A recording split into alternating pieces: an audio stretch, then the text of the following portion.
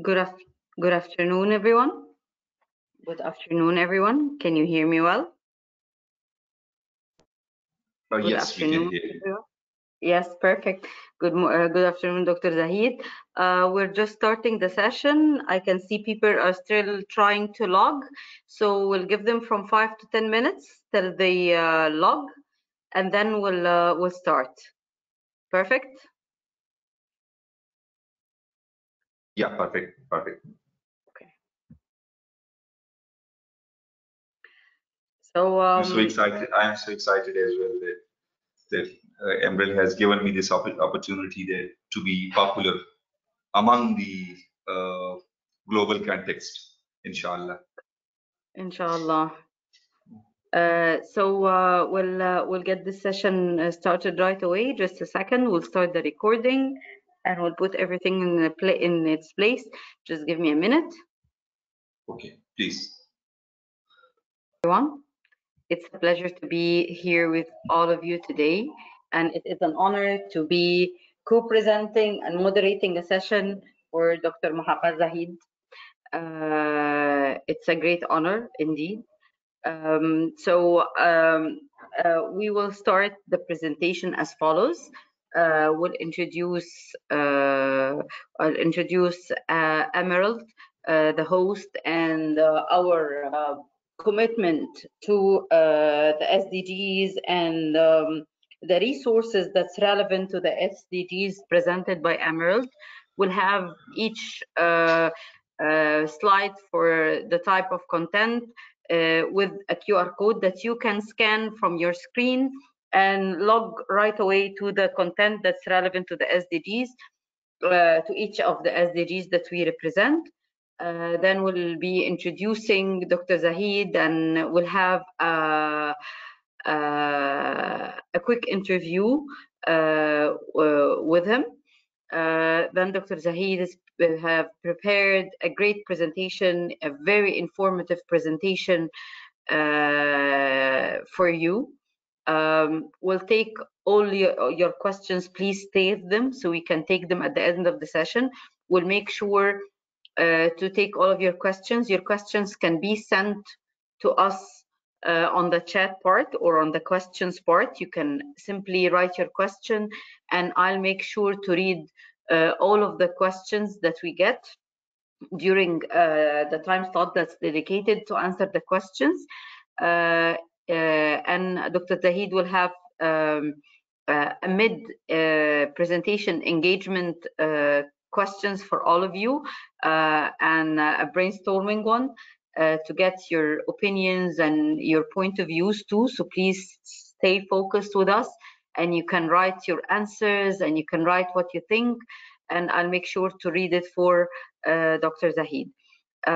So without any further delay, it's a pleasure to be with you today. My name is Mahinur Okda, and I am the Publishing and Training Relationship Manager for the MEA region. I've been with Emerald for 6 years now. I'm in the education field for around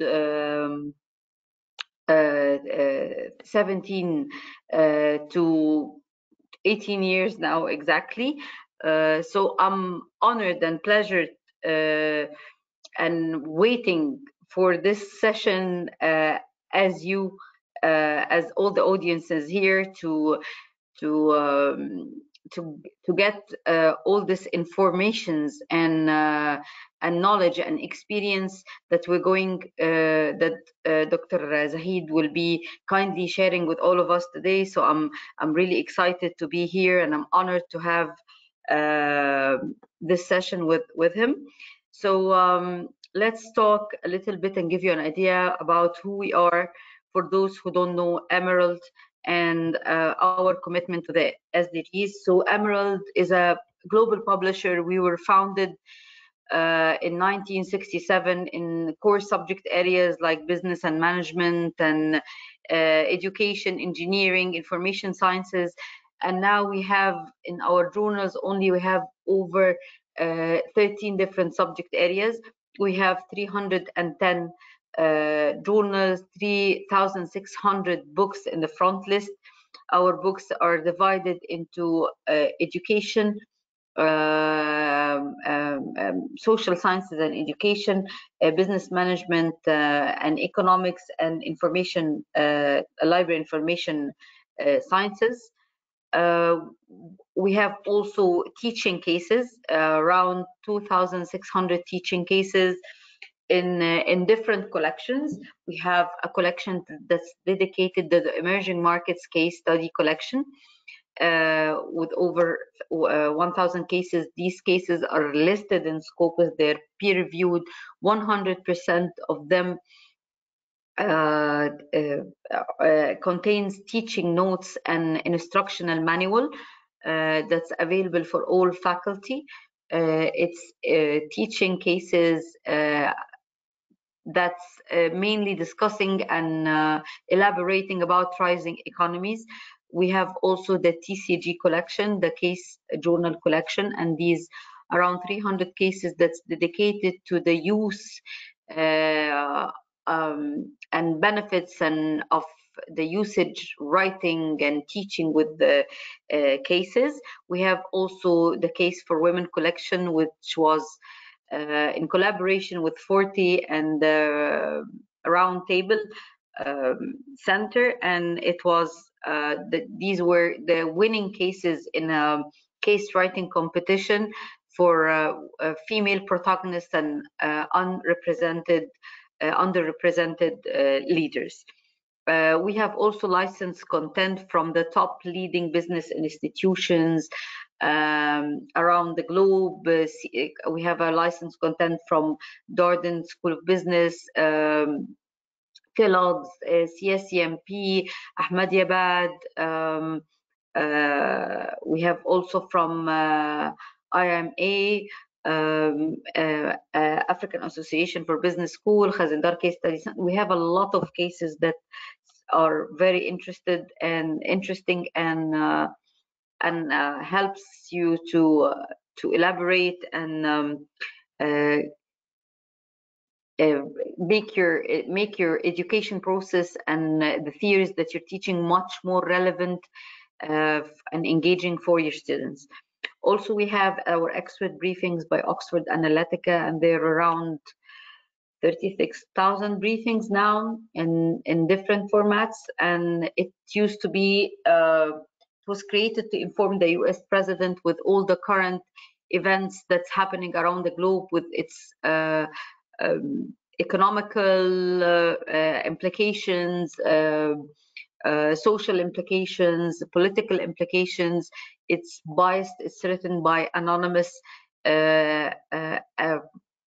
political and economical experts, worldwide professors, ex-presidents and ministers and world leaders. So it's very reliable. You can even tailor a whole course around it. For 50 years, we've been championing fresh thinking, and it has been the heart at Emerald Business. We are aiming to be a facilitator of impact. We've been encouraging equitable, health, and sustainable research and publishing for all. That has been our target from the very beginning. So our goal is to help those in the academia or the people in praxis to work together to make a real positive change in the real world that we can actually measure. We have more than 500,000 researchers in over from over 130 countries and regions around the world. We have more than 30 million downloads for the journals only per year. We have 109 million visitors on a yearly basis for our platform worldwide.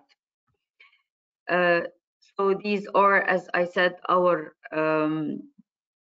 available resources, our ebooks, our e-journals, our expert briefings and e-cases.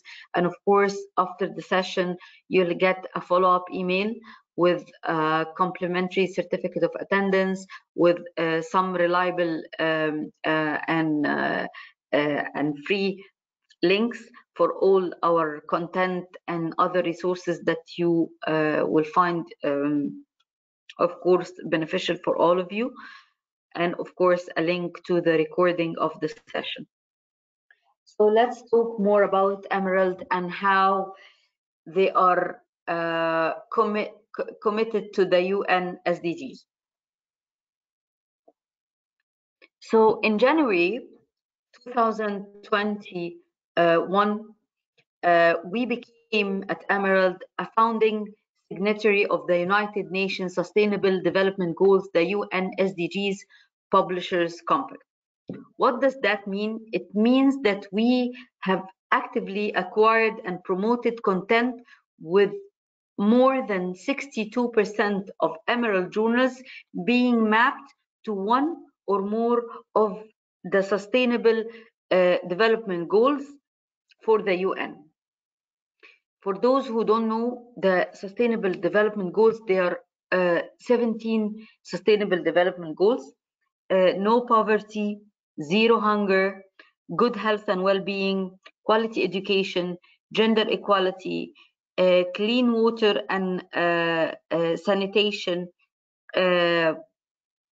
affordable and clean energy, decent work and economic growth, industry, innovation and infrastructure, reduced inequalities, sustainable cities and communities, responsible consumption and production, climate action, life below water, life on land, peace, justice and strong institutions, also partnerships for the goals.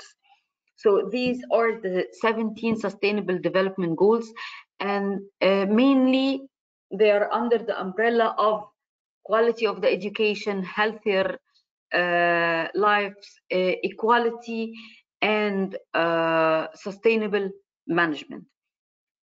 So we focused our publishing program towards the sustainability, quality education, and gender equality goals. We've launched the Emerald Engage to support the researchers who may have been already disproportionately impacted by the COVID-19 pandemic that, of course, started a year earlier than 2021. And then we have launched an ethical procurement process. In this process, it allowed us to engage with suppliers about the SDGs and ensure that we work with partners that share the same core and values that we share and are committed to. We have refreshed our responsible business strategy in order to align it with the SDGs with a focus on education, equality, and environment.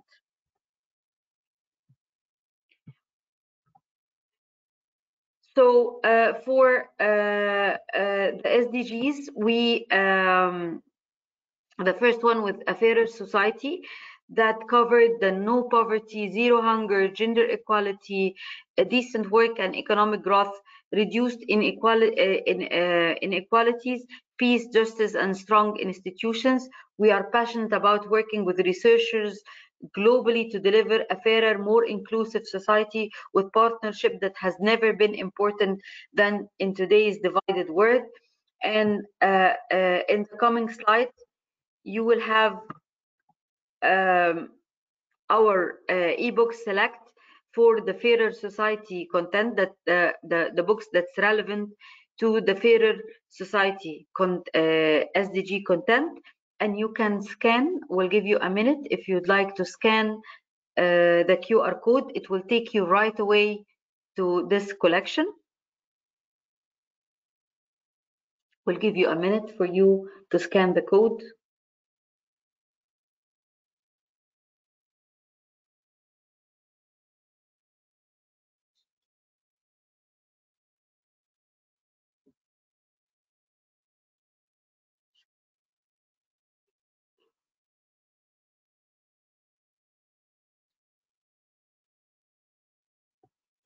So the next goal that we are committed to, which is healthier lives. And for healthier lives, we are committed to 6 of the SDGs: no poverty, zero hunger, good health and well-being, clean water and sanitation, decent work and economic growth, reduced inequalities also. So we understand the importance of a word that recognizes and protects the most vulnerable and acknowledges the importance of a healthy mind also, as well as a healthy body.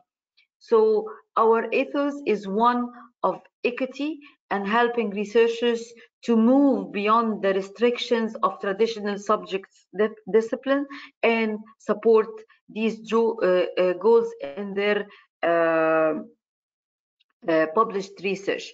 So again, this is another slide with the content that's relevant to the healthier lives that we publish. And also you can scan this QR code to take you to the collection, to this specific collection.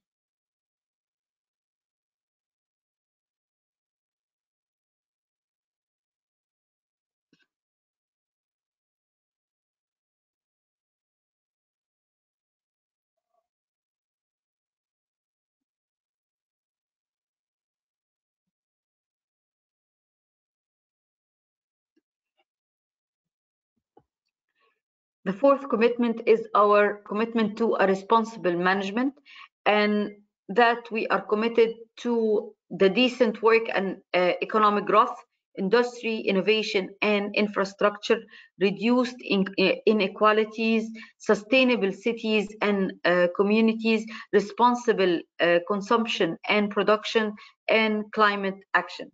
So at this collection, we aim to champion researchers, practitioners, policymakers, and organizations who share the same goals of contributing to a more ethical, responsible, and sustainable way of working.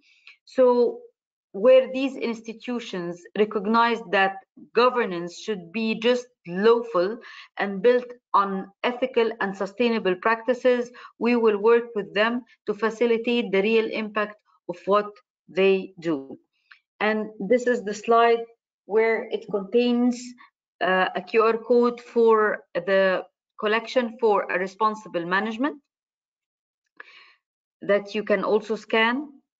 And you can see some of these titles are very interesting, like a global tariff war. There's a go-to-market strategies for women entrepreneurs. And we have seen during COVID a lot of entrepreneurs, a lot of small projects started online that became a very successful business later on. Also, we have the climate action, combating climate change and its impacts, tourism in the Mediterranean Sea, the Emerald Handbook of Women and Entrepreneurship in Developing Economies, the conflict-free socio-economic systems, perspectives and contradictions. So there is a lot of interesting articles. Just by reading these articles, you can see how relevant they are to the SDGs and how interesting they are. The last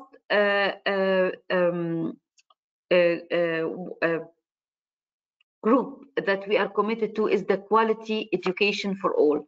So the quality education for all, we are committed to sorry, we are committed to the quality education, reduced inequalities, peace, justice, and strong institutions. So we believe in quality education for everyone, everywhere, and by highlighting the issue of this quality education and working with experts in the field, like what we are doing today in this session with Dr. Zahid. We are working with one of the top experts in this field of quality education and reducing inequalities. We can start to find ways that we can all be part of this solution. And I think I strongly believe that Dr. Zahid today with his idea and his experience will help us to all be a part of the practical application of these SDGs. And of course, he is one of our top authors and researchers in this content. So we have also a QR code for this content. So we have quality education, inclusivity, equality, and lifelong learning for all.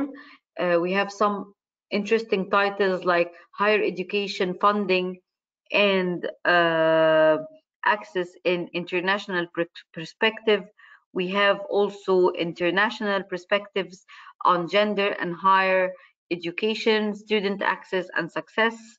And you can see refugee education, active learning strategies in higher education, and much more of very interesting titles that, of course, I'm sure that Dr. Zahid will present us with even more elaboration and informative ways to achieve these goals. So if you have any questions before we start with introducing our guest for today, Dr. Muhammad Zahid. Please go ahead.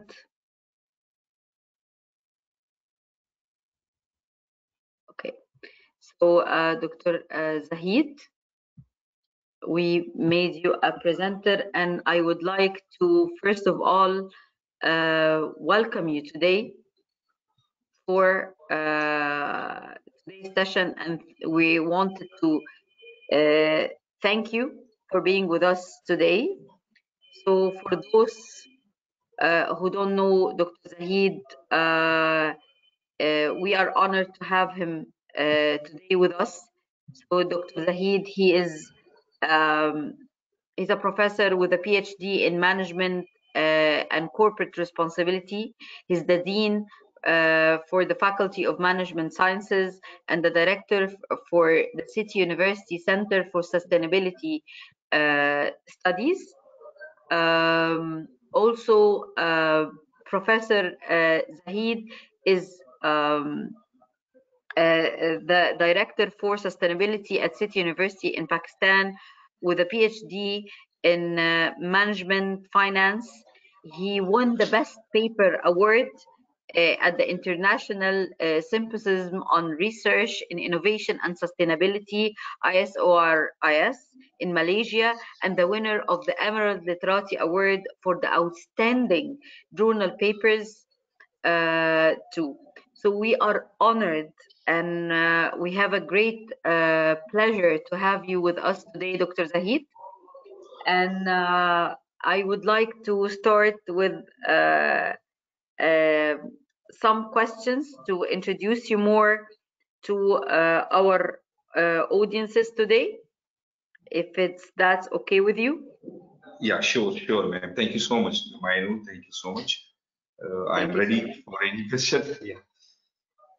So, Dr. Zahid, it's an honor to be with you today, and I think that the attendance will share my interest to know more about you. So we've prepared some questions to give them a more insightful, elaborated data about you and what we're going to do today and present and your experience. So we'd like to ask you first, why did you choose the path for research in the field of sustainability, and for how long was your journey so far? As you have discussed, and everyone knows that our society is facing severe climate and inequalities issues. To overcome these sustainable development goals are one of the important agendas to overcome these issues. We can see its essence in and demand in every part of life to balance the environmental, social, and governance aspects. Hence, it induced me to choose the path of research in the field of sustainability. to address the broad agenda of sustainable development goals through education for sustainable development. Nowadays, you can see that everyone call it ESD, education for sustainable development. So I started this journey after receiving my PhD in sustainability and have achieved several milestones in the subject area by publishing in well-reputed journals, completing industrial and academic projects on the social, economic, and environmental sustainability. I have also completed some of the academic projects as well, and publishing books, winning awards, as you have mentioned in your introduction, and graduating students in the area of sustainability. So far, I have graduated more than 25 students in the postgrad and the undergrad level, including MBA, we can call it MS, Master in Sciences, it is 18 years qualification, and PhD in corporate sustainability practices and focusing the sustainable development goals. I also work with the numerous organizations such as the Pakistan Stock Exchange, the Small and Medium Enterprises Development Authority for Sustainable Development Practices, public listed companies of Pakistan, and some of the think tank to promote the sustainability culture within the developing countries context like Pakistan and Malaysia. Last, I will say that I joined the expert pool of Emerald, so it is indeed an honor for me, and I'm really thankful of the Amina Saeed, Mainur, and Nadine for inviting me to be part of the panelist on sustainable development goals and education for sustainable development. So indeed, it will create a great impact on the society and to aware the stakeholders. The pleasure is all ours. I'm sure that Ms. Amina Saeed, our business manager for Pakistan, she shares the same thrill and an honor to be with us. She's attending with us today, and Ms. Nadine too, our regional marketing manager. And of course, they'll have the time to thank you at the end of our sessions today. So I also would like to ask you, so why did you publish with Emerald? Like, I know you've published a lot, but why did you choose Emerald for this specific topic? Okay, it was a very nice story that I have written my second paper and submitted to the Emerald. So it was really I always fascinated by the logo of the Emerald. So I had submitted my first paper to the Emerald and to the one of the journals related to sustainable development goals and corporate sustainability. And I was astonished that after 1 year.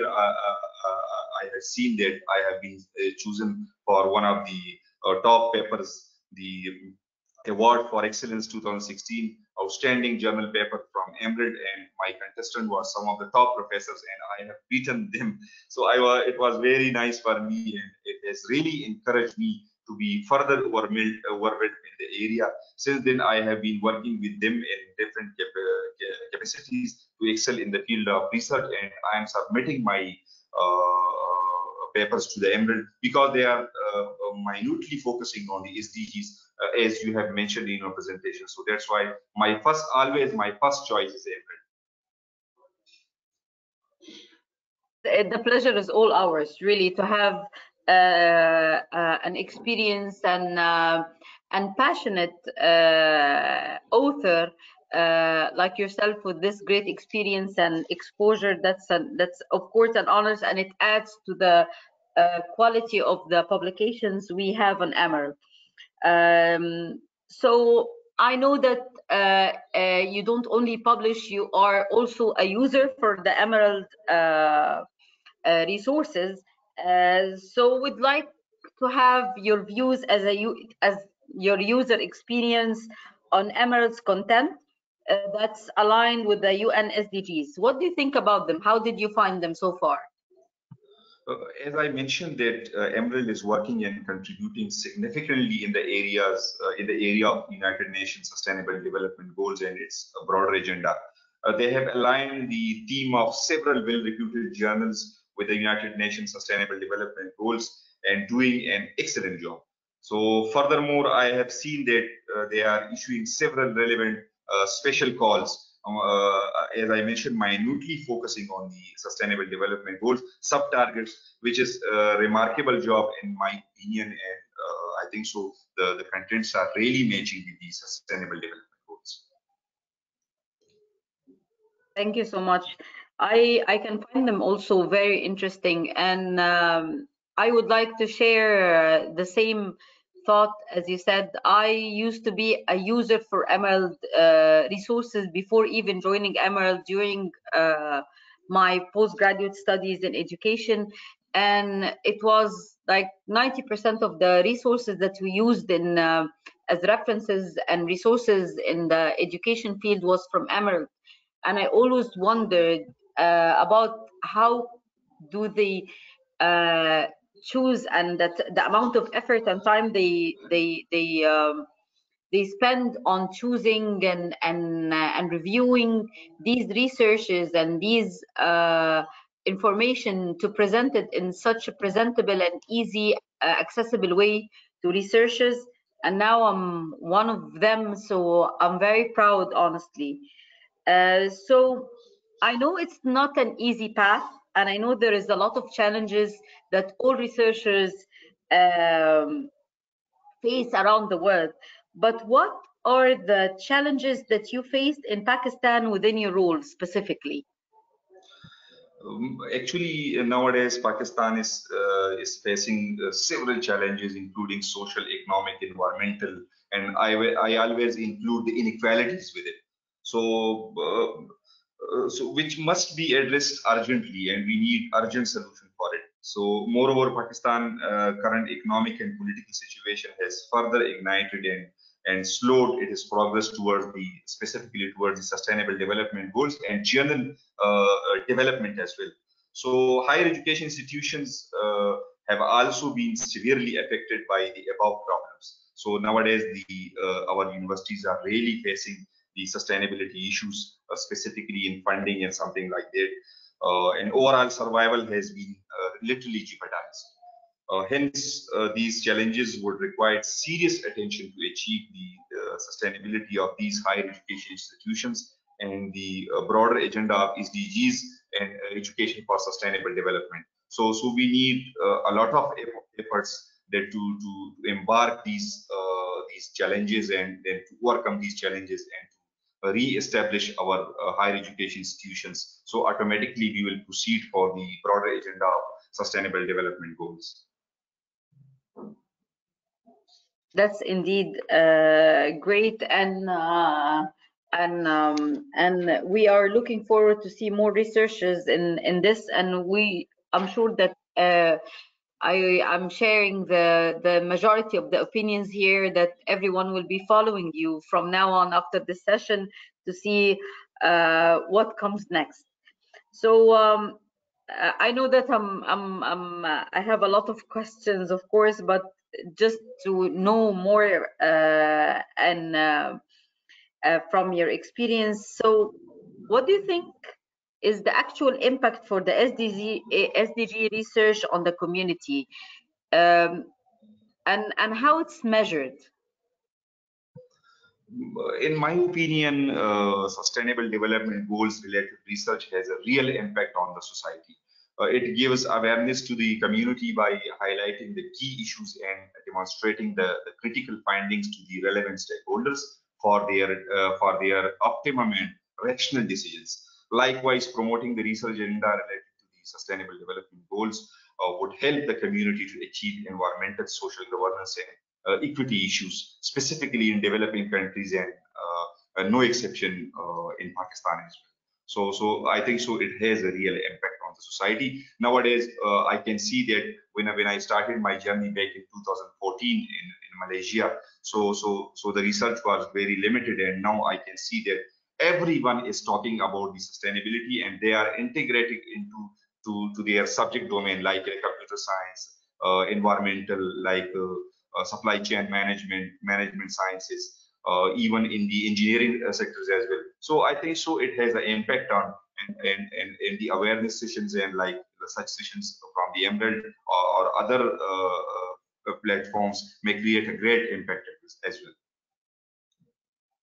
Thank you so much. Yes, I totally agree with your opinion, and I started to see the impact in research. I started to see and feel the changes in some of the top educational institutions, and of course the better awareness about the SDGs and the better awareness that we should start to collaborate. It's a one word community. Everything that leads to another, everything impact the other, every country impact the other. So we need to all to be all part of this change, and we have to start immediately. And I can see that publishers like Emerald are creating better awareness. Professors like yourself are trying to link the research to the practical application and the actual practical application of it, and giving guidance to educational institutions on how to apply it. So that's the impact that we can measure, that it's now very well known. People are talking about it. Researchers are being published about it. Professors like you and practitioners are trying to educate and disseminate their knowledge to others and share their experience. So that's a great impact, and I'm hopeful that it will lead to even a greater impact soon. So last but not least, I would like to ask you, why do you think it's very crucial that universities should apply the SDG learnings or the ESDG, as you said, to their teaching?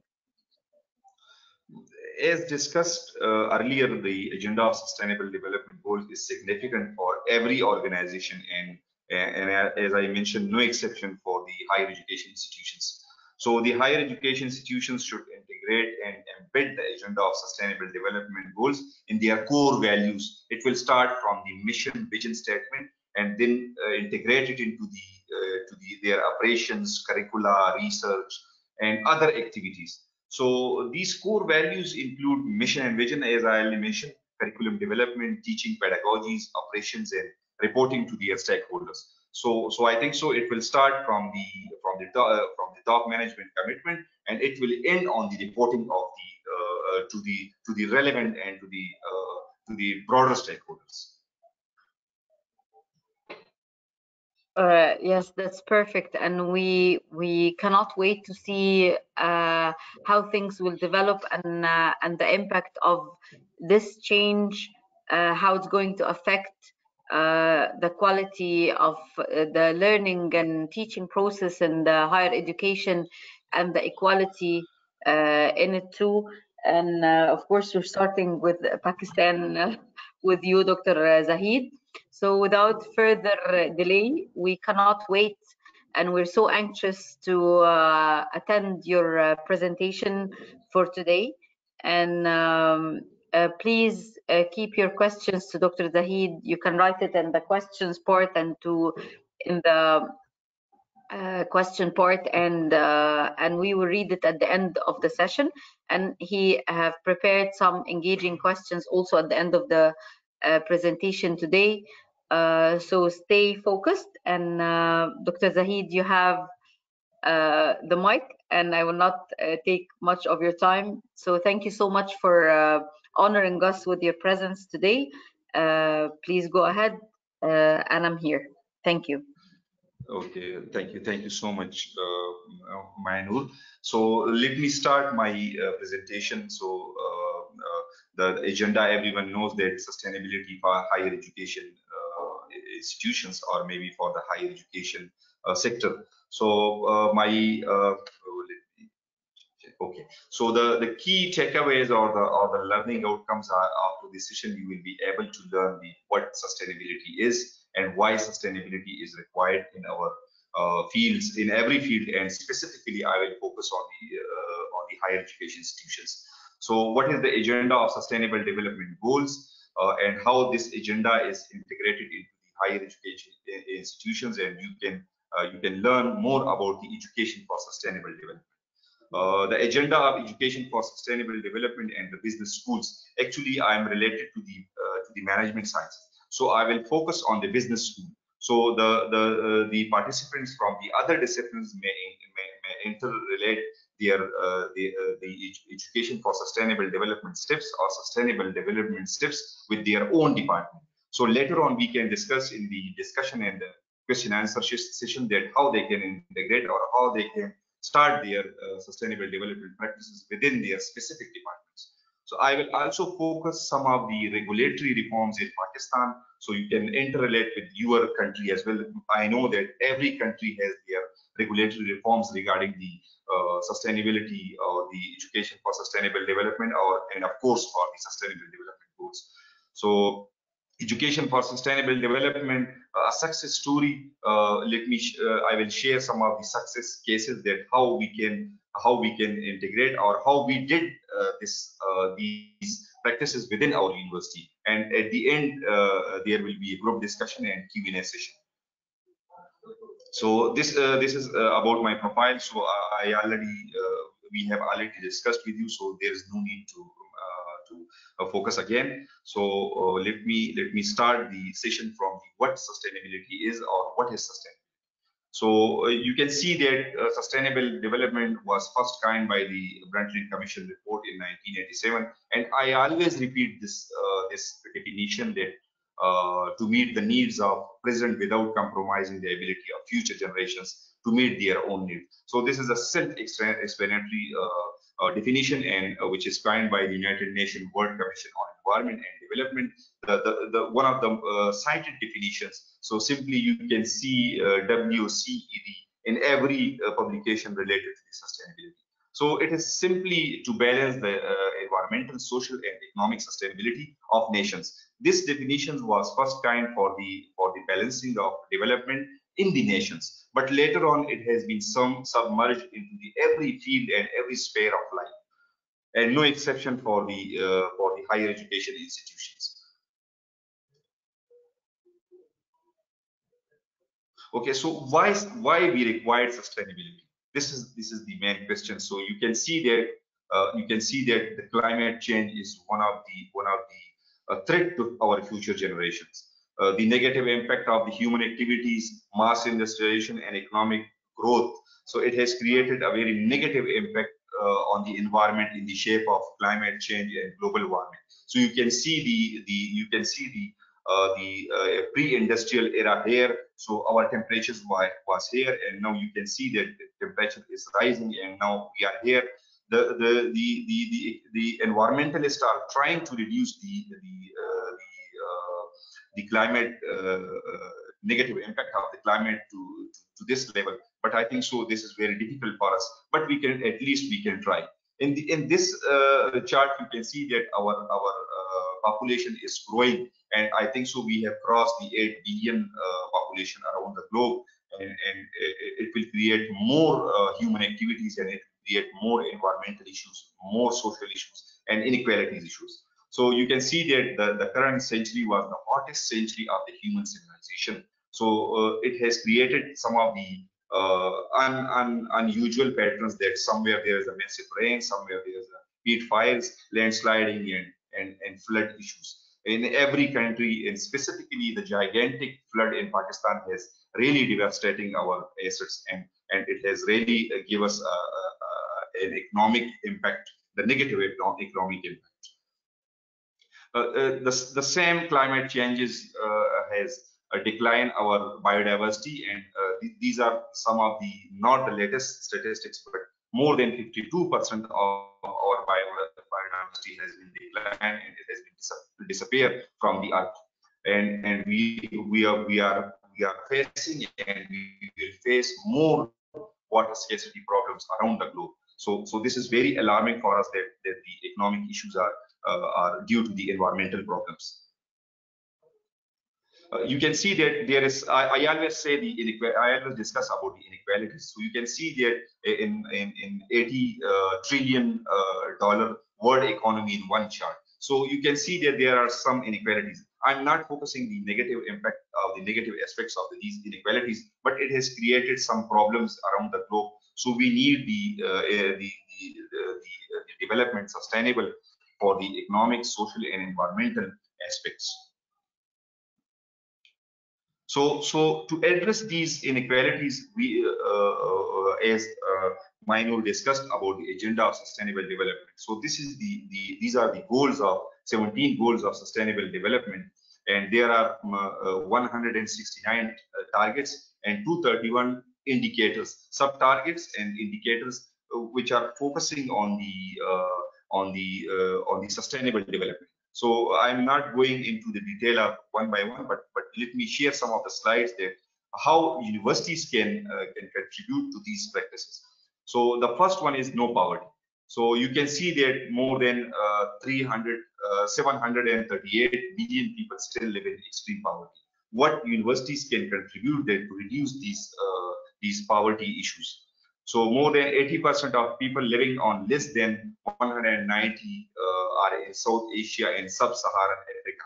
So I think so the audience from these regions. So I think so you can see that these problems are very important for the universities, and every universities are required to contribute in these issues. You can see the zero hunger here. So hunger is also one of the important, one of the crucial issue in the developing countries as well. A good health and well-being. So you can see I have collected some of the important statistics here. So you can just focus on this and how universities can contribute in these practices. You can see the SDG 4, which is related to the quality of education. So in the quality of education, I have chosen some other sub-targets. So you can see here, these are the quality education sub-targets. So universities may focus on the universal and primary and secondary education, early childhood development, and universal pre-primary education. Universities can contribute to these practices as well. Equal success to technical, vocational, and higher educations. Relevant skills for the decent work, gender equality and inclusion, universal youth literacy, education for sustainable development, and global citizenship. So these are some of the sub-targets of quality education. So universities should focus on these practices. And you can see here in in this slide that nowadays the impact ranking are demanding. The first one is no poverty.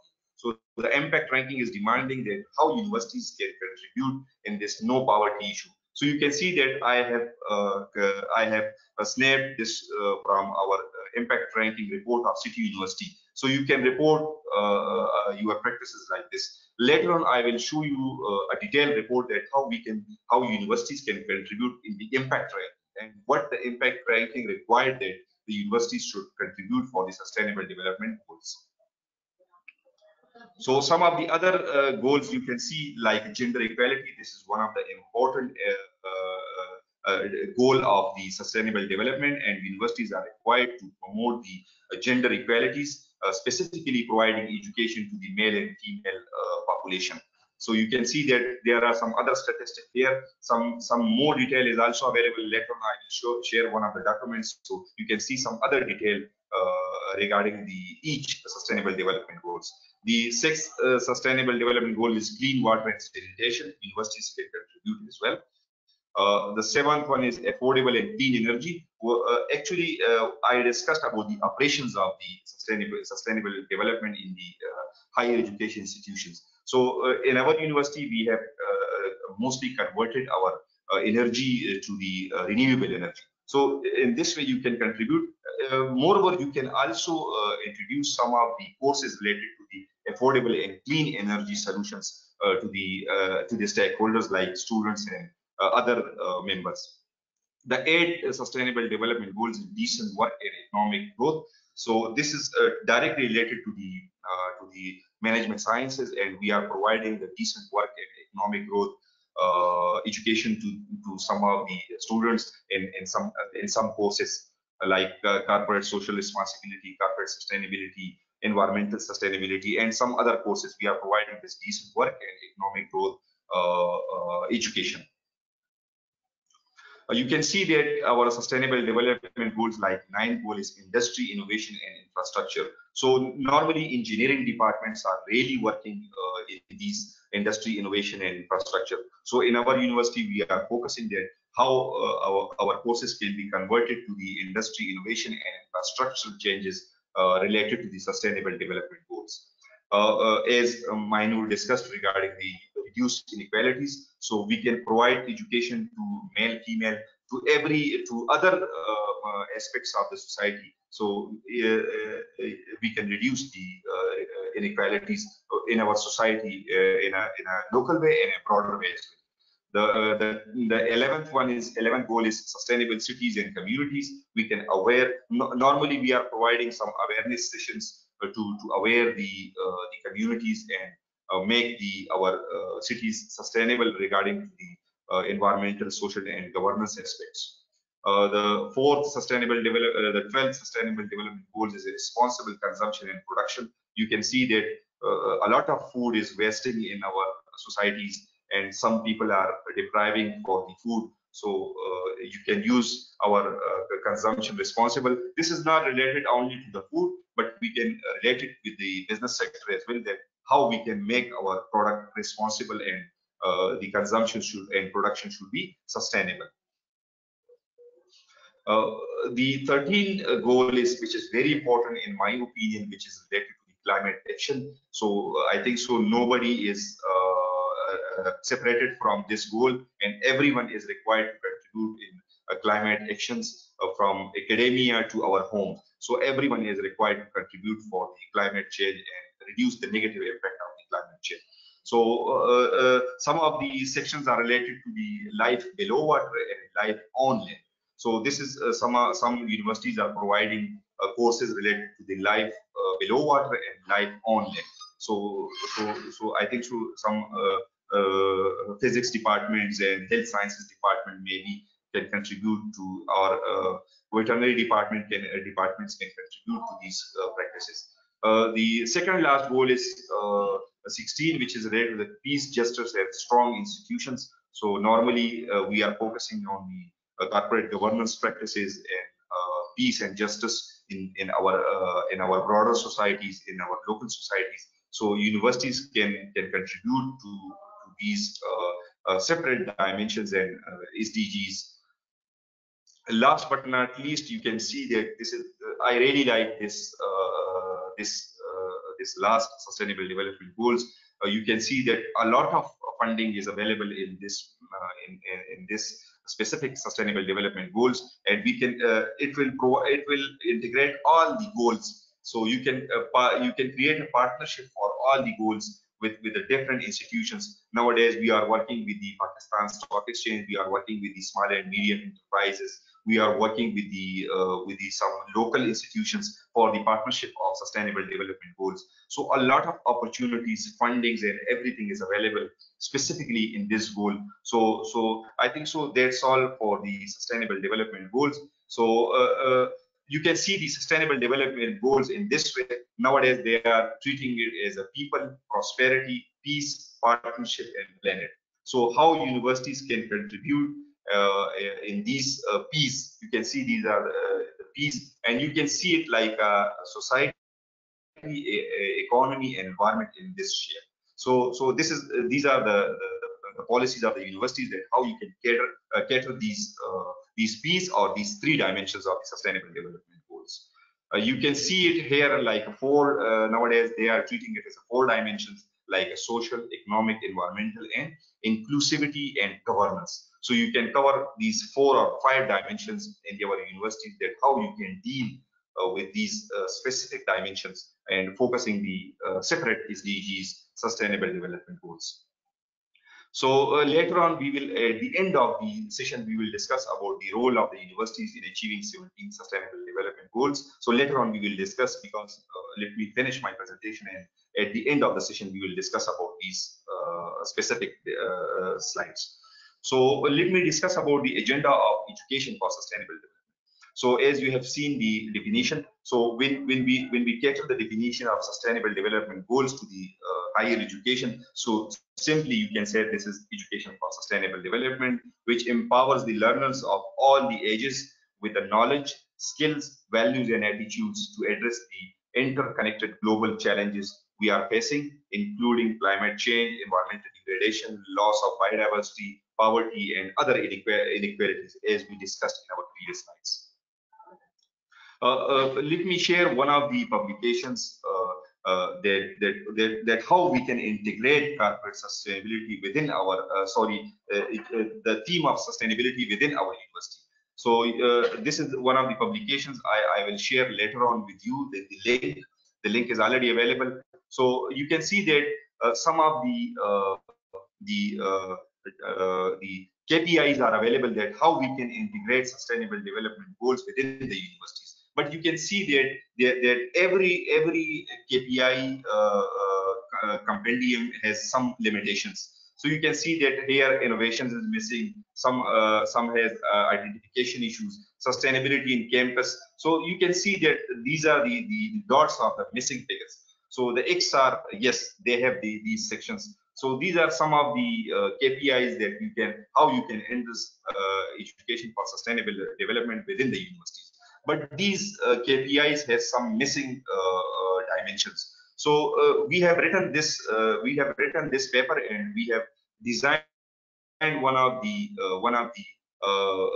comprehensive index for the universities, that how they can integrate sustainable development goals, and we have applied it on the 3 universities in Pakistan. So there are 8 dimensions. The first one you can see, integration. So integration is very much important, as I already discussed that it will start from the top management. So if every university wants to apply sustainable development goals, so they will start from in my opinion, this is my opinion, and based on the literature, they will start from the integration. So integration will start from the top management commitment, and it will go to the reporting to the broader stakeholders. You can see sustainable development sustainable development included in their vision and mission, and then we can apply it on the universities, and we have found that some of the universities are already following these things. So you can see that this is the first one is integration. Integration is very important for the universities to start the sustainable development goals within their operations. So we have another paper. You can see here that we have another paper, and we have conducted a study that either integration is important or not. So you can see that most of the universities say integration is important, but they don't have integration. So integration is very much important. This is our another publication on the education for sustainable development. You can see the link here, and you can download it. You can see it is freely available from the Emerald. So integration is very much important.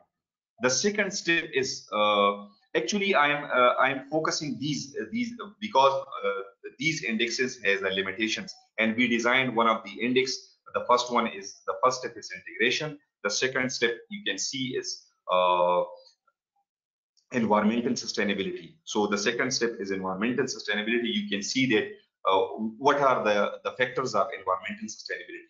Plan to improve energy efficiency, energy effective equipments, and something like that. You can see, so the second step is very much important for the universities to be environmentally sustainable.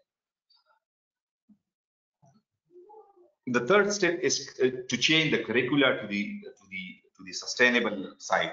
So you can see that we must introduce some of the courses related to the sustainable development goals to the students. They must aware that what is sustainability, what are sustainable development goals, and how we can apply into our routine life.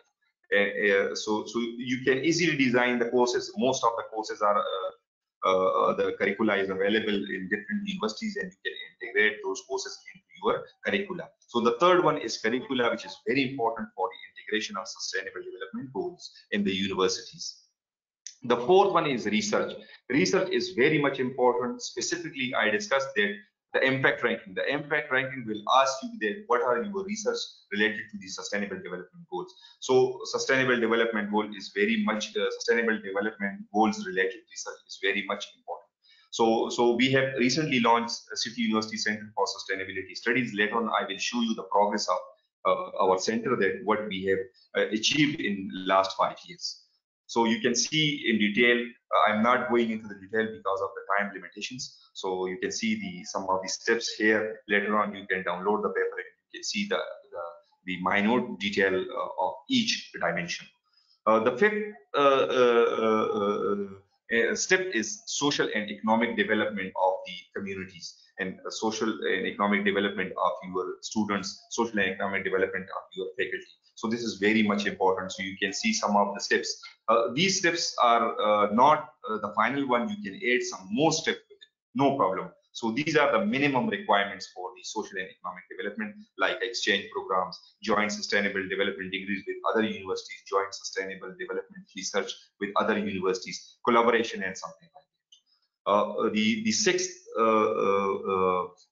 dimension, or the sixth step for the integration of sustainable development goals within the university is awareness and volunteerism. So you must create some of the volunteers within universities. You must create the awareness sessions. You must create awareness sessions among the larger stakeholders, not only the university students or faculty members, or even in the surrounding societies and your other collaborators. So you can see that sustainable development working groups with members from the different departments, policies that promote sustainable development for all the for the students and staff members.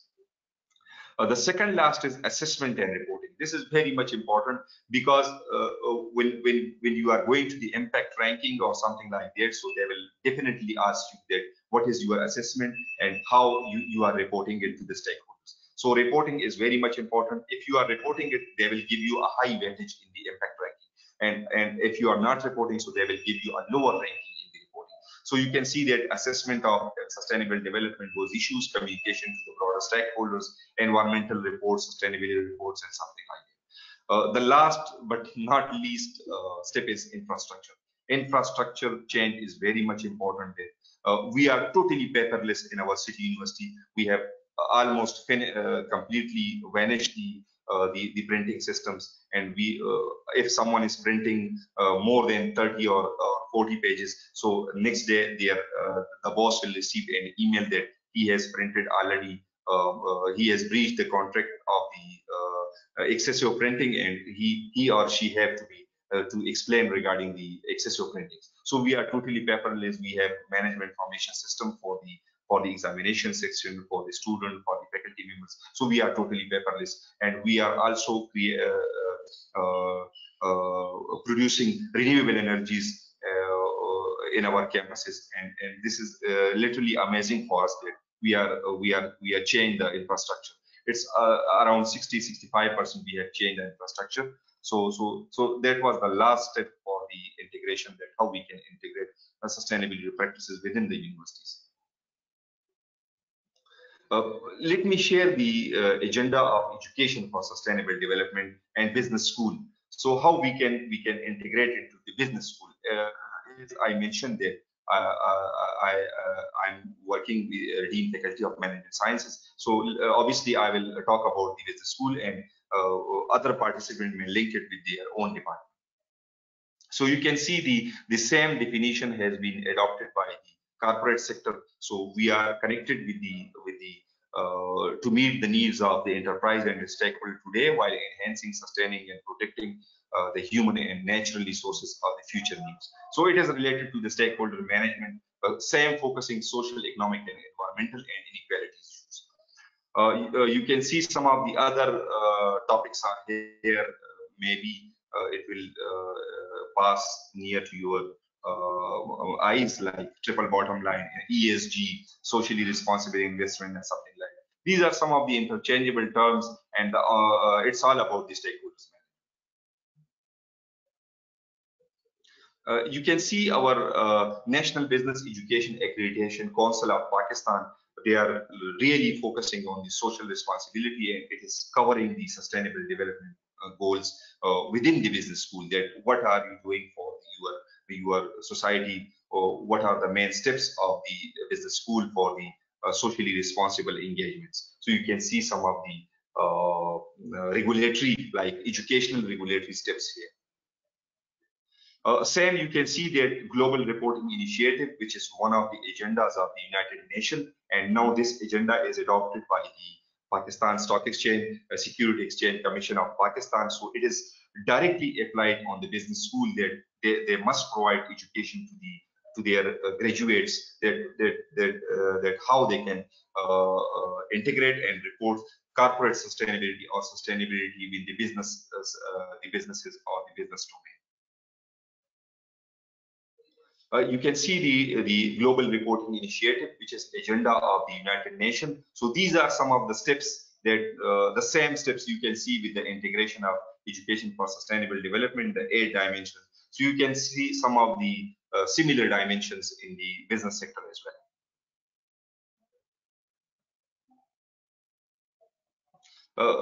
As Mahinur was talking, so that was my first paper that I have modified the Global Reporting Initiative Index, and Emerald awarded me award for excellence in 2016. So you can see here I have already modified this index for the business sector.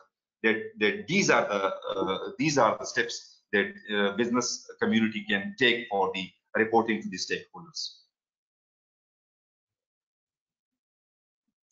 You can see that in Pakistan, some of the companies are reporting global reporting initiatives. So these are some of the examples from the corporate sector. So in the corporate sector, business candidates are required to learn these things. You can see the Pakistan Stock Exchange, the agenda is here, and they are really committed with the sustainable development goals. So it is very important for the business candidates. You can see that some of the banks are reporting sustainable development goals nowadays, and they have a very detailed report. You can visit their website and you can find their sustainable development goals reporting, sustainability reporting there. So this is very much important for the business schools as well. Okay, in the last section, I will report that education for sustainable development, my success stories, that how we can, how we incorporate these practices, and what are the success stories I can share with the world. So let me give you some examples here. You can see this report is designed by my postgrad students, and we applied for the impact ranking, and we got the impact ranking. Though our ranking was not that near to the top level, but at least this was the student work, and this report is totally 100% designed by the students. I always say thank you very much those students. They have designed this report, and at least it has given us that at least they can work in the outside the universities, and they can design the really impact ranking report for the other organizations as well.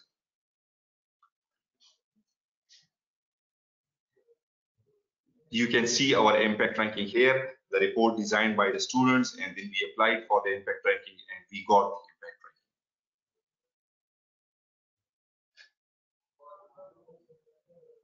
ranking. Another success story is that recently we are invited by the My Center for Sustainability Studies is invited by the Pakistan Stock Exchange to design the ESG and Sustainable Development Goals reporting guidelines. So actually this is one of the part of the Sustainable Stock Exchanges initiatives, which is every country is required to promulgate these practices and to register with the Sustainable Stock Exchange initiatives. So Pakistan is also one of the members, and I'm working with them as a academia member to design the reporting guidelines. So it is in the drafting form, and inshallah soon it will be completed, and we will share it with the broader stakeholders. Another success story, let me share with you that we have designed the CSR and sustainable development policy for the city university, and it is already approved and implemented in our university. So it is covering this initiative covering the broader stakeholders from student to the top management.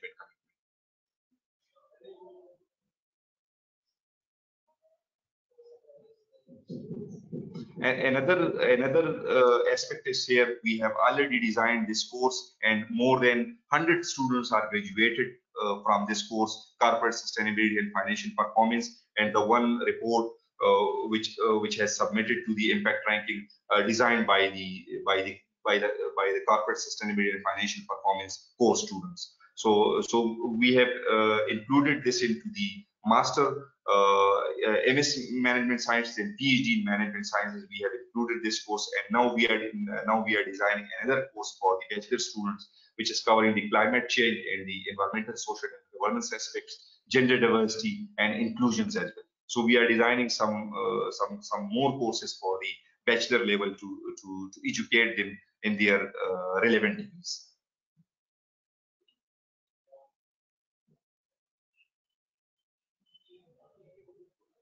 Okay, so as I was discussing that in 2017 we have started City University Center for Sustainability Studies. So you can see the 5-year progress here. So more than 50 research publications we have produced in the ABS, ABDC, and quality journals, including Emerald, elsewhere, and something like that. And it has a cumulative impact factor is 130. Specifically in the domain of corporate sustainability, sustainable development goals, education for sustainable development, and so on. More than 25 students in the education for sustainable development areas have been graduated, and now they are serving the different industries like education and corporate sectors. We have also worked in policies and reports, and more than 5 reports we have already worked with the regulatory bodies in Pakistan and Malaysia. So far, we have availed more than 8 to 10 grants and completed those grants and submitted the reports. And the amount is not that much high, but more than 5 million Pakistani rupees we have utilized in these different researches. We have also arranged more than 5 international conferences related to the sustainable development goals, and more than 5 books and book chapters are already published in the area concerned. You can see some of the publications here. So these publications have their methodological and societal contributions. You can see that we have designed some of the indexes for the specific industries, that how they can integrate and start their sustainability reporting. You can see some other contributions here.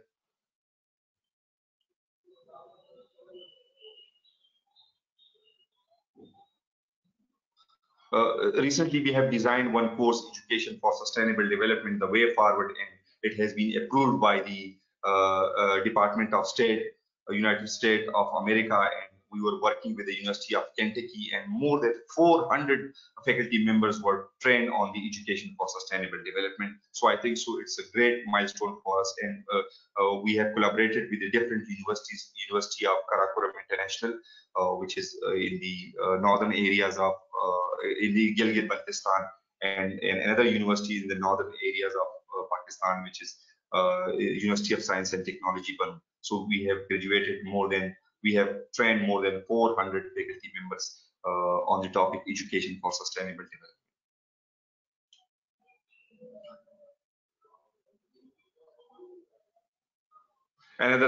Another aspect is we are also writing in the newspaper that to aware the larger stakeholders regarding the embedding of education for sustainable development. So you can see some of the renowned newspapers here, and we are publishing some of the articles from time to time. So you can see some of the examples here.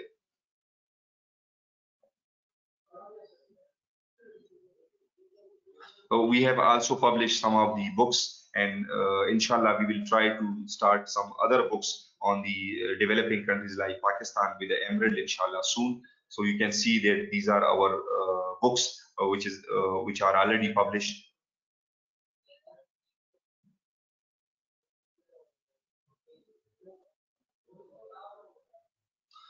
We are also writing another book, The Era of Circular Economy and Sustainable Development, and we are focusing the Pakistani banking industry, how they are focusing the circular economy dimensions and sustainable development goals.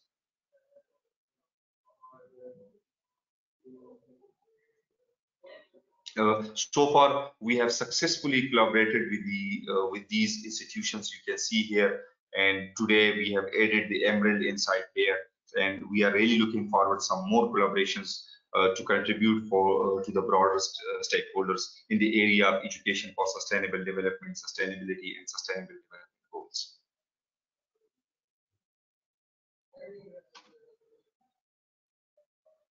So I think so. That's all from my side. And now I will ask Mainur that to give me some assistance that the role of universities in achieving 17 goals. It would be a 5 to 10 minutes discussion that how universities can contribute and what would be the real examples from the audience that how they are doing their job in the education for sustainable development area. Hello, thank you so much for this great presentation, Dr. Zahid.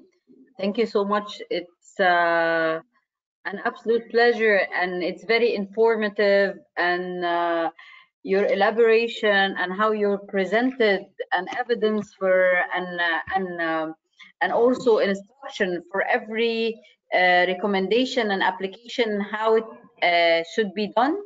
That's an amazing reflection, of course, and also how you supported the theories with the practical application and the success stories that you've presented. We're so proud to have you, and we are so honored to have this kind of success with us and collaborating with us. So let me see what you need me to. How can I help? So you would like thank you so much. Thank you so much, Mainur. Actually, we have two slides here. One is the broader agenda of SDGs. I think so. Everyone is aware of these sustainable development goals. But let me focus on this slide. This is very important and very detailed slide. You can see that there are separate dimensions here, like poverty, and you can see the some of the sub targets here. So I think so. Yes.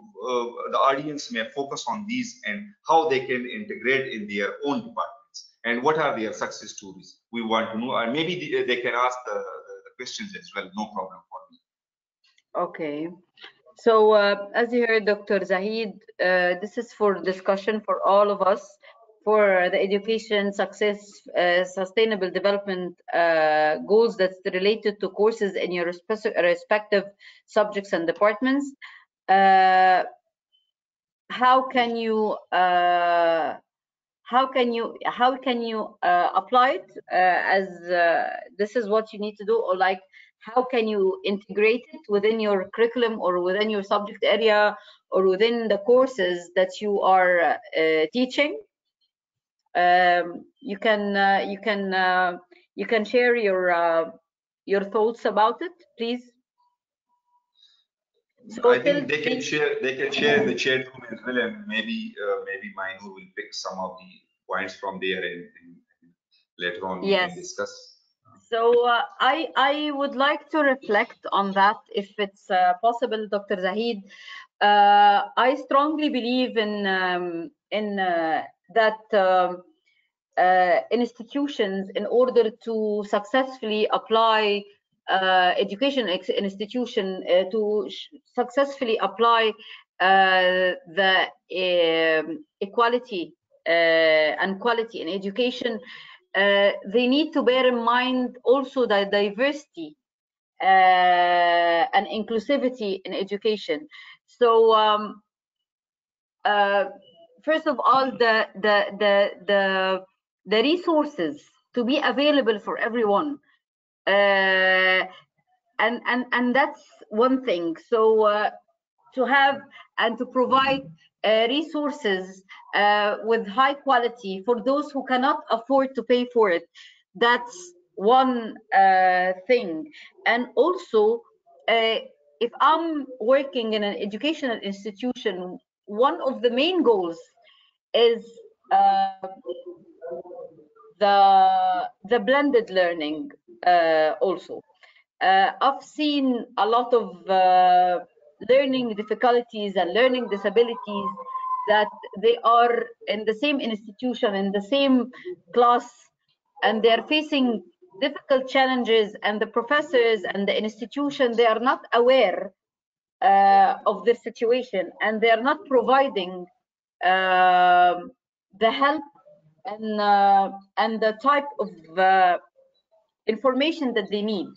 And that's absolutely against the achievement of the SDGs. So one of the things that I believe that we should look into. For example, we have a lot of dyslexian students, and we still use the same type of assessment with them, which it's not applicable. You cannot actually assess them because they are verbal students. They're not the type who can write and express their thoughts in writing. So one of the things we should look into our curriculum and the way we are doing our lesson plans and the way we are setting the curriculum and explaining the methodologies we are using in teaching.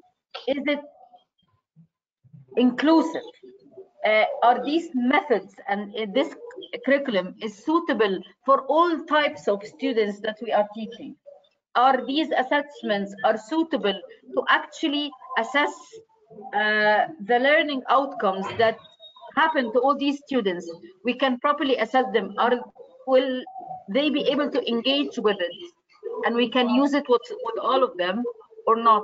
So I think this is one of the things that every institution should take in consideration in order to achieve a proper quality in education and inclusivity and diversity, to diverse their methods, to diverse their ways of assessing, and to have an open mentality, an open mind, and to do a proper assessment for the skills for their students and their teachers too.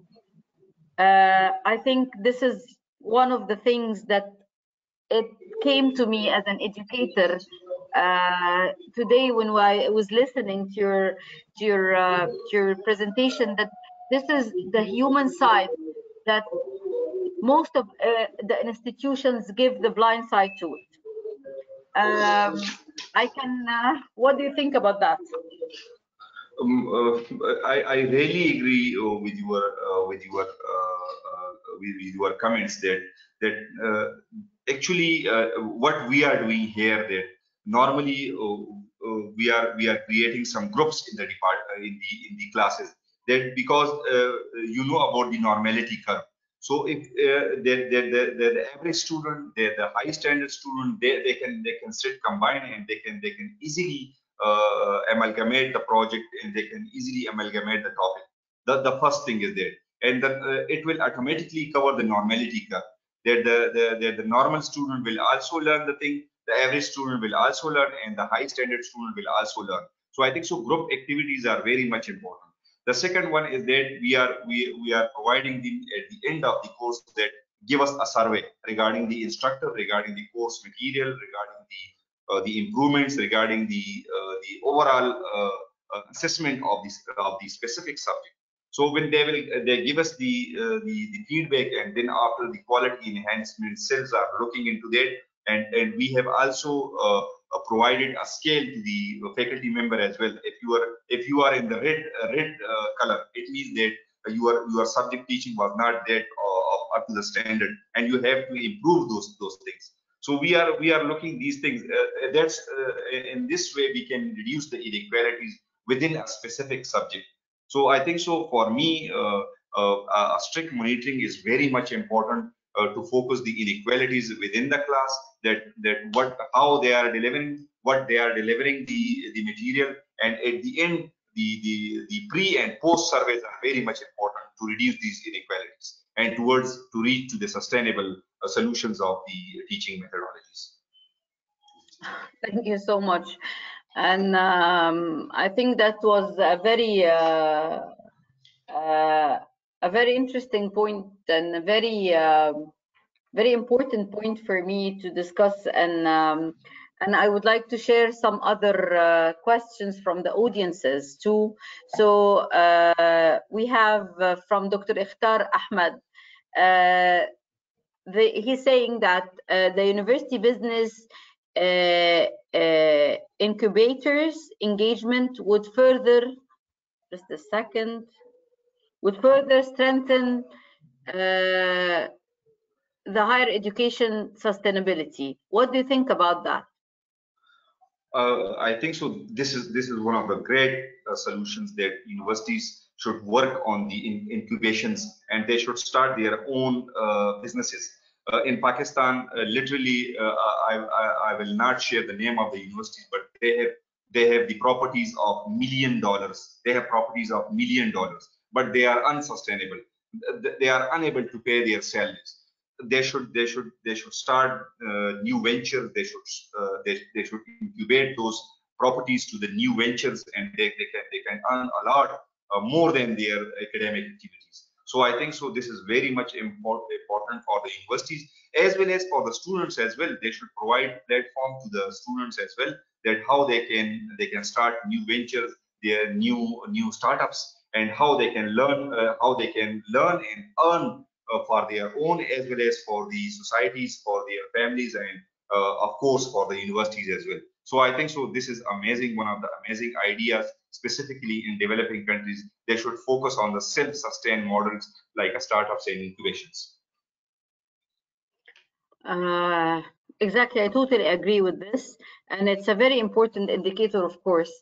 Also from Dr. Sadiq Ali, he's saying that sustainable higher education require finances. So what would you suggest for financial sustainability of higher education institutions in Pakistan? And if you could please focus on the public sector universities. And it's with kind regards from Dr. Sadiq Ali, UET, Peshawar. I think so. This is one of the great questions and a great dimension as well of the sustainability of the public sector universities, specifically in Pakistan. Literally, I'm from the private sector, and you have seen my 5 to 6 year progress in the and this is totally virtually centered. Nobody provided me funding, and I'm doing without any funding. This is one of the aspects. Another aspect, yes, I agree that sustainable practices are required funding. So maybe there are some other practices in the universities which are not that much fruitful. So I think so some of the funding should be spared off for the sustainable practices, and once it will start it will automatically, everyone will understand the reaping of these practices, and everyone will then provide funding to these sustainable practices. So I think so this is the responsibility of government there to provide some of the funding to the sustainable practices, like they are providing some of the funding to the research innovation centers like ORIC, we can call it Office of Research, Innovation and Commercialization. They are providing some funding to those ORICs as well. So they must provide some of the funding to the incubation as well as to the sustainable practices as well. So indeed funding is required. Fundings are required for the sustainable practices, and this is the responsibility of the top management, that how to accumulate funding for the sustainable practices. But my center is totally self-sustained, no funding, and this is totally virtually centered. So this is one of the examples for you. Thank you so much. I hope this answered your question, Dr. Sadiq. There is also a very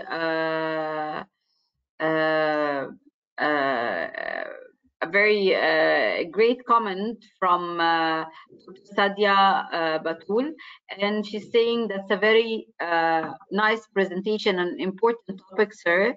The development of incubation centers is a good idea, but I noticed that though SDGs encompass multidisciplinary, still environmentalists are not given due opportunities, as many departments open up such initiatives and hire economists, but the public administrations instead, they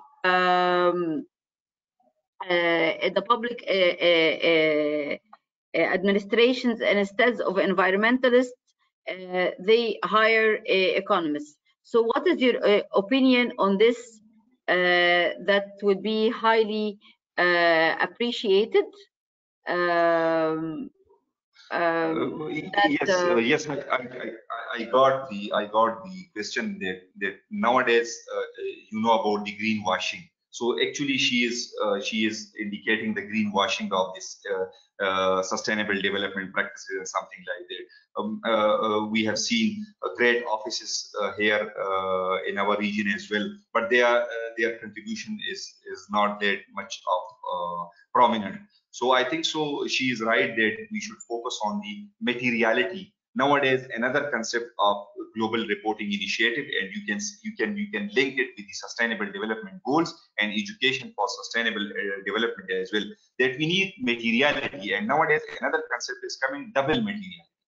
Double materiality is that what you have taken from the society in the shape of finances or the shape of tangible things, and what you have returned to the society in the tangible form.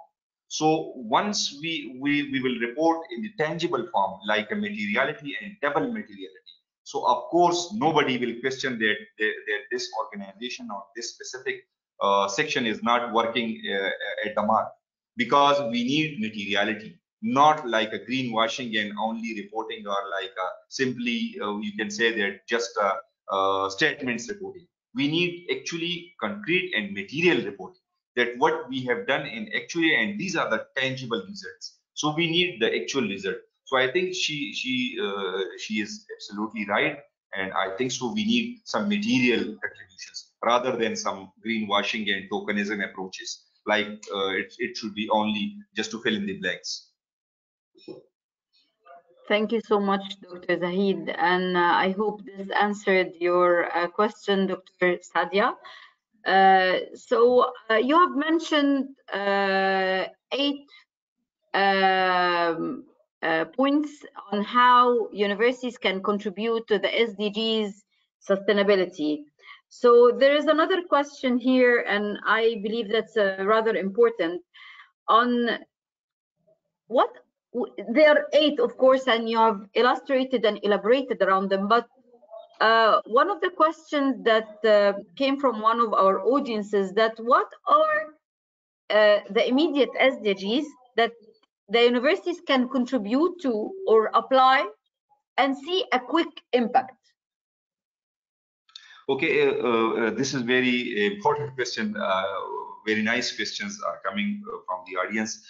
Normally, when we are applying for the impact ranking, so they can randomly ask you that to provide 4 SDGs, main 4 SDGs that how you are contributing in those 4 SDGs. And normally, one of the SDGs, which is quality education, is always compulsory for all the institutions. So I think so when we are connected with the higher education, so I think so quality education is compulsory for us, and some other 3 to 4 are also important for us here. So you can focus that I'm talking about the universities. So the poverty is very much important for the universities. Quality education is very much important for them, and specifically in developing countries, like gender equality is one of the important issues. So gender equality is also important for them. And always we are talking about the climate change. So I think so for the Pakistan, climate change is also very much important.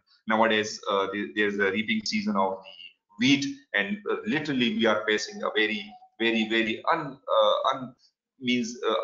where the pattern is very different of the environment. So we are facing a lot of issues like food. So when we focus on these 4, like climate, poverty, quality education, and gender equality, so I think so we can address some other SDGs as well. So for me, partnership for the goals is also very important. So if we partnership for the goals, like the universities can partner for the goals, so automatically you can achieve all the 16 goals. Thank you so much for elaborating on this. So there is a relevant question to the past question. As you said that the gender equality is one of the quickest SDGs that universities can actually apply, and you can see a quick impact.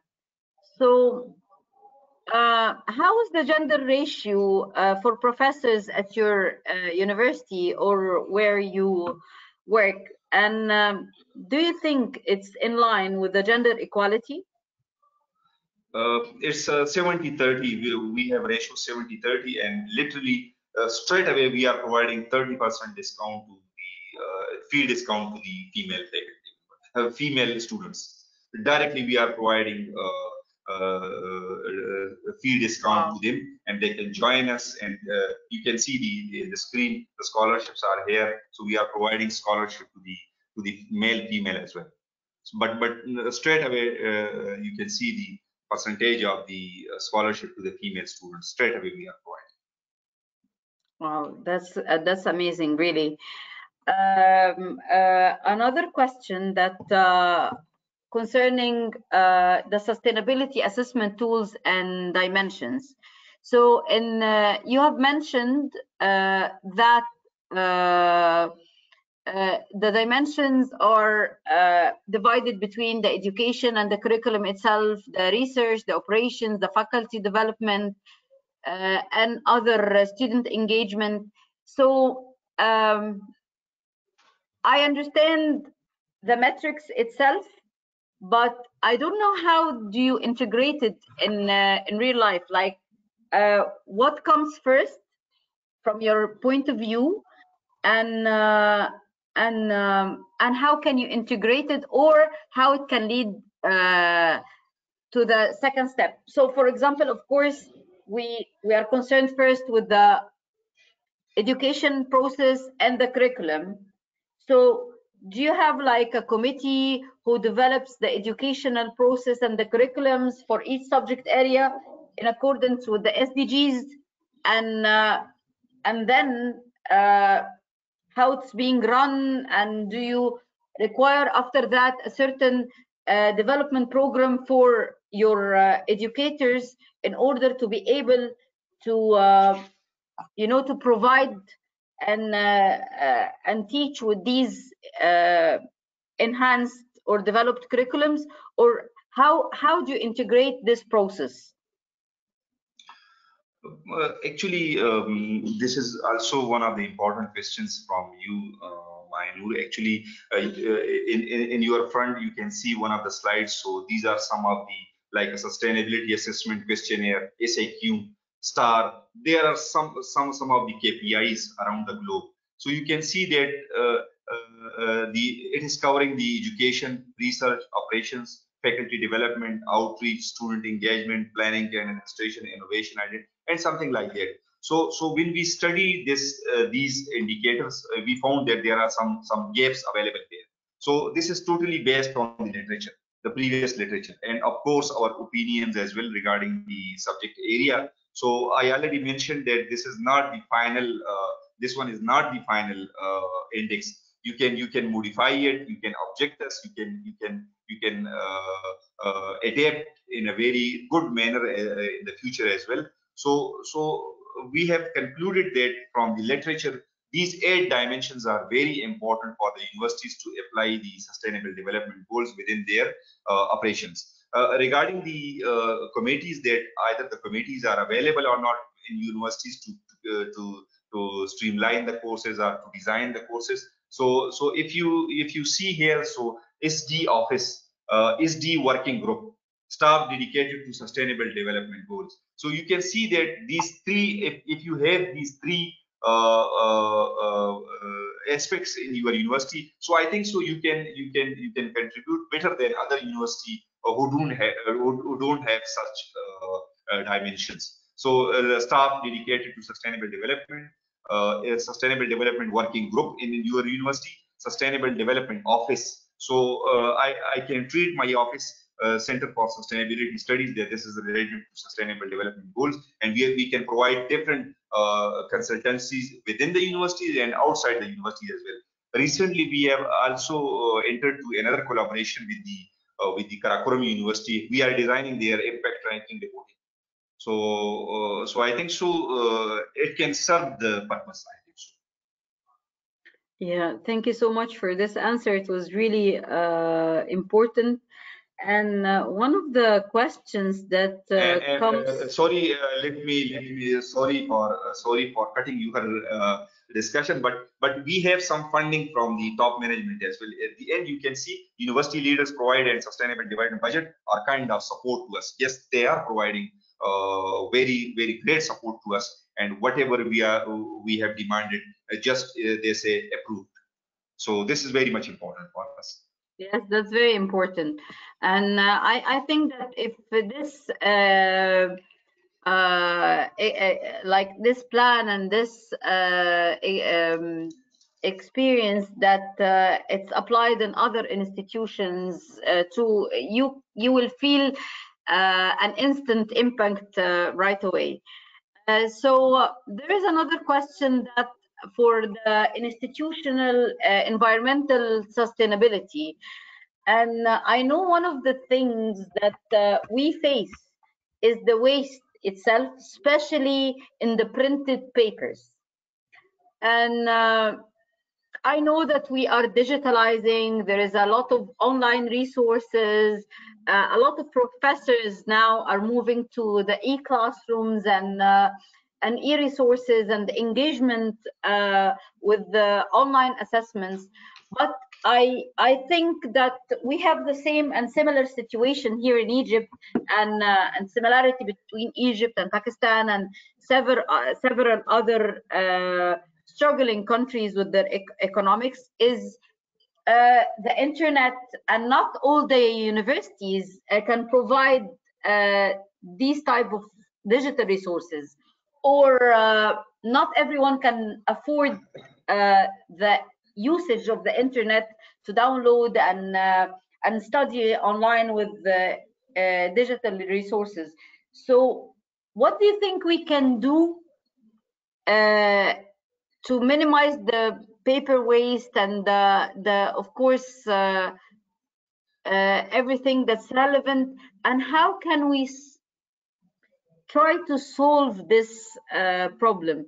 Like maybe dedicate certain hours at the university library for students who cannot afford to have their own laptop or internet at home. What do you think? How can we manage to tackle this issue? I think so. This is one of the important aspects as well.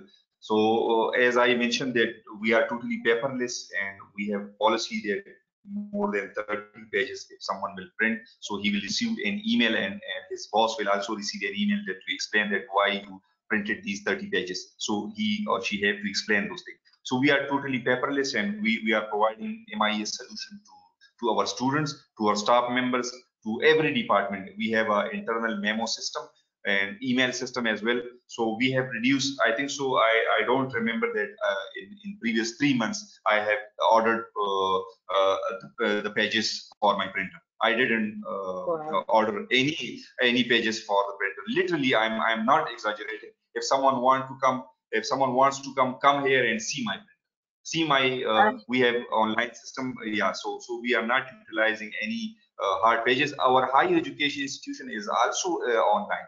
So I think so the Egypt and Pakistan, we have the same similarities, but we have to change the habits of our stakeholders. We should aware them, and I think so digitalization is the only solution that reduce the use of the physical resources.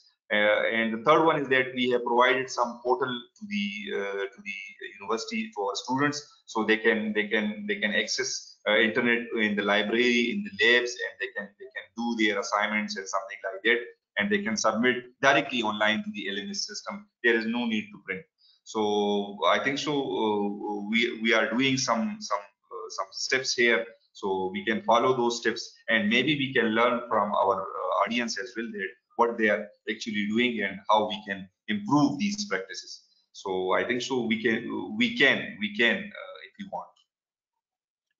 Yes, I'm sure we can. When there is a will, there is always a way, and I think Exactly.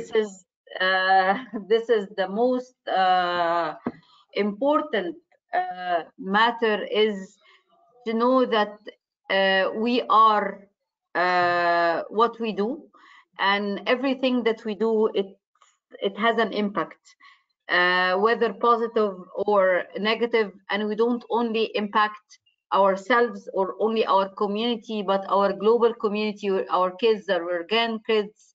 whatever we're doing, to the environment, how we're developing the education, how we're including everyone, how we're providing a better quality in education, in equality and diversity at the workplace and institutions, inclusivity, how we are protecting our environment, minimizing the waste, recycling. Every step that you can take counts. Every thing that's harmful that you can avoid counts. Every information and everything that you have experienced that you can share with others and inform them and encourage them to do the same as being with being an example. It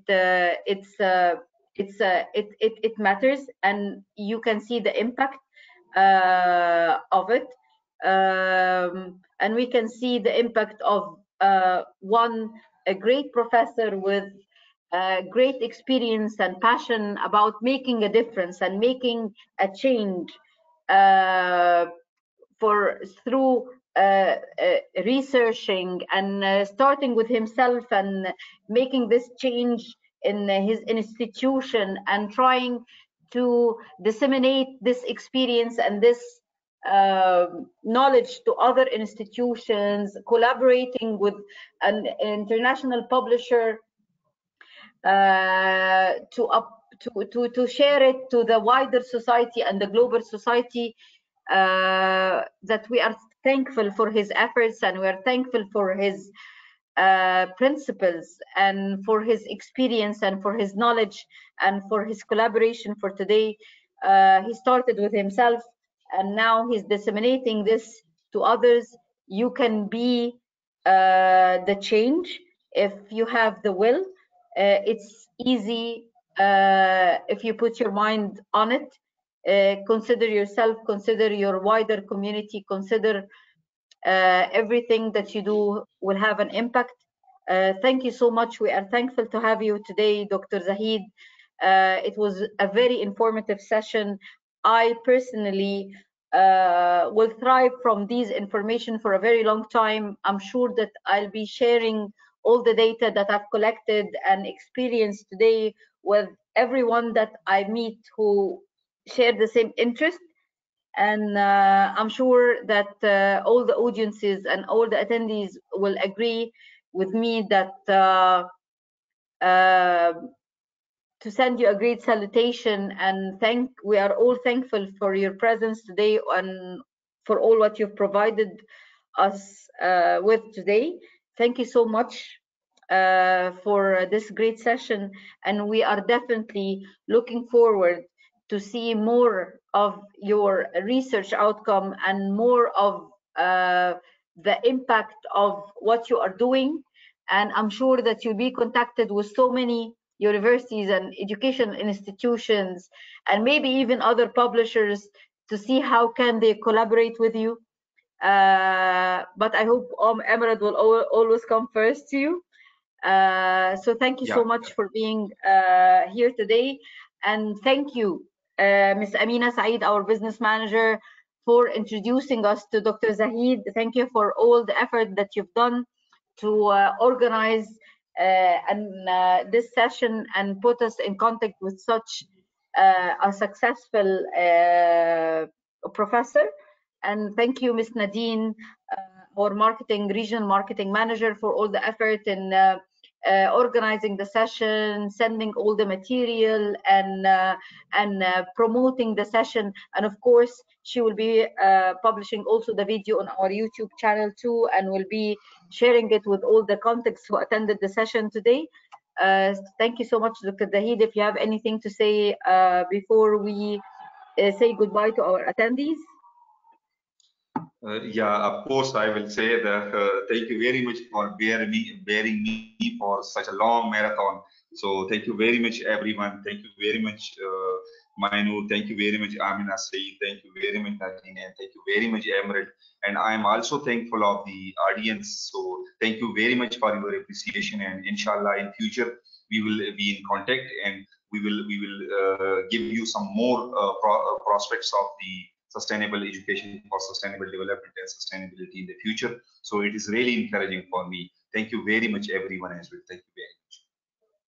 Thank you so much, and thank you for all our attendance. Please wait for our follow-up email. It will be within 1 day after the session. It will contain links to all our resources and the contact details for that Dr. Zahid kindly shared, and the contact details for me and for Ms. Amina, Ms. Nadine, for anything that you require, or if you'd like to subscribe, of course, to our SDG content. Thank you so much for attending today. I hope that we have answered all the questions that you had in mind before attending the session.